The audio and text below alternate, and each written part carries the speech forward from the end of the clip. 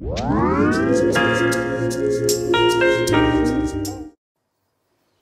everyone, so you have your FortiGate and its switchboard includes physical ports.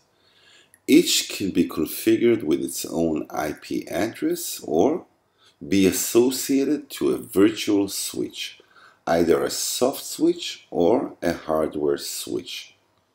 That is, we are actually creating switches within the physical switchboard. But what is the difference between a soft switch and a hardware switch? Well, the difference is that in soft switch, the implementation itself is done at the software level and not on the hardware level. That is similar to saying, okay, port 1, port 2, port 3, you all belong to a soft switch that we will name it marketing, and it will have an IP address of 10.0.0 and so on. In a virtual hardware switch, the implementation is done over the physical ports themselves, where each port, each interface is configured in its hardware level to be a part of the same hardware switch. That is a much superior way to handle traffic, and in terms of performance, it makes a huge difference.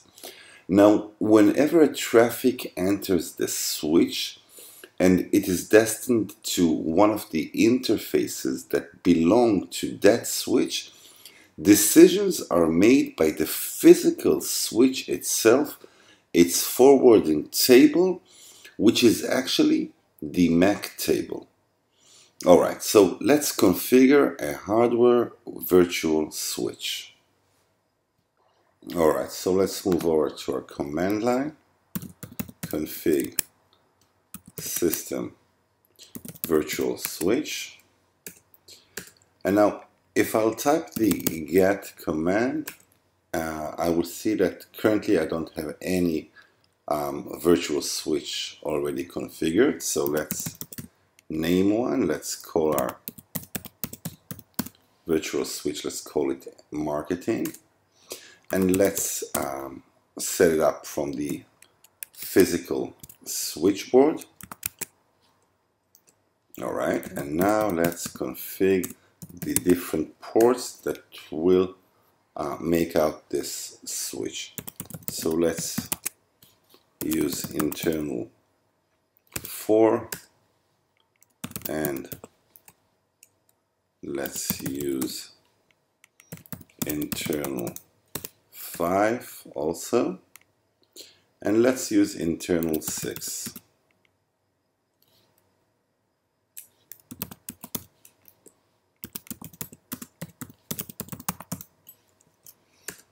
Alright, let's get back to our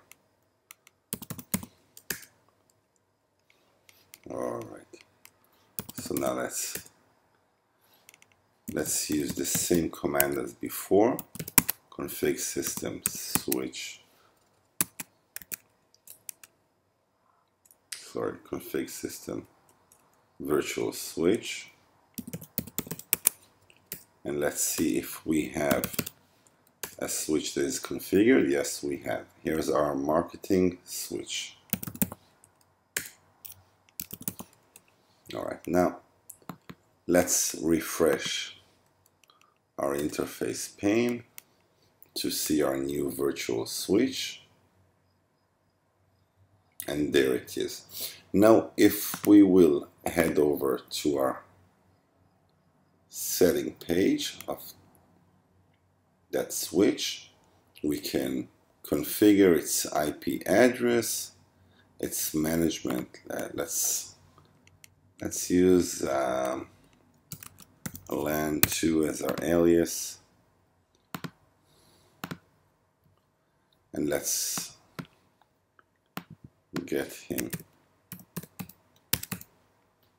an IP address, and let's that's right, I'm using the same.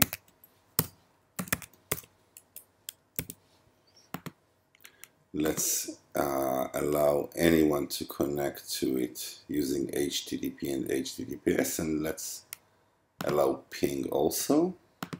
And every device, every appliance that will connect to that subnet will get an IP from its DHCP server. And let's also add up device detection. Okay.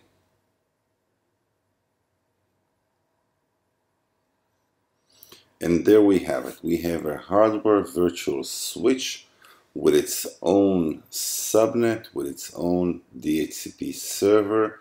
Any appliance that will connect to it will get an IP address from its pool, and any traffic that will head up to one of the interfaces that is within the marketing switch will be forwarded using the forwarding table.